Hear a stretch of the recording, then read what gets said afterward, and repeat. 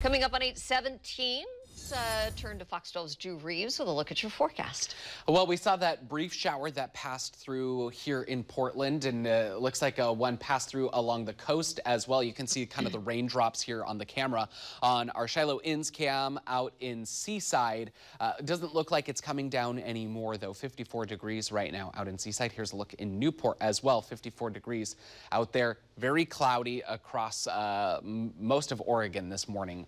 Here's a look at the temperatures. We've now reached 60 degrees at Salem. We're into the mid-50s along the coast and then east of the Cascades. Most spots have warmed up into the 50s, just a little bit cooler in La Grande and Baker City, where temperatures are still into the upper 40s. But today we are going to be seeing a cloudy day with a few showers along the coast.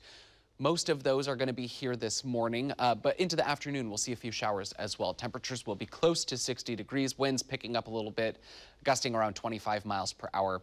Here in the Western Valleys, we're going to see the shower possibility this morning a little bit longer, but some midday showers. About lunchtime, we'll see a few showers passing through. And then we'll turn sunnier as we head into the afternoon, and temperatures should be able to climb into the upper 60s to lower 70s. Into the Columbia Gorge, it's going to be mostly cloudy with a few afternoon showers, and into the 70s as well, about 76 at the Dalles, mid-70s, Hood River, the Dalles. Mount Hood going to see a few light afternoon showers, should be much warmer. 65 degrees for the high at Government Camp and Ski Bowl, 53 up at Timberline Lodge. So expect bear passes. And then into eastern Oregon, partly cloudy, a lot warmer. Chance of an afternoon thunderstorm into the northeast, but we'll see temperatures into the mid to upper 70s and even into the low 80s in a few spots. So should be a pretty nice day.